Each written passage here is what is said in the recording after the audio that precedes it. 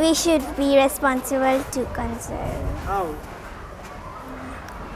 We should aware all the people who are throwing the dust in the road.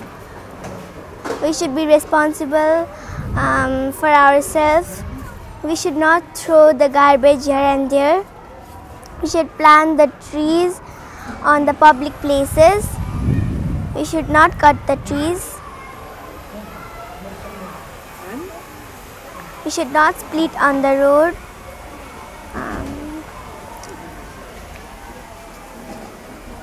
how do you manage waste in your home? I manage waste in my home by separating biodegradable and non-biodegradable wastes and cleaning the room once a week. Did you participate in the waste collection plantation program? Yes, Where? in the school. When? What did you do with it? We clean the river and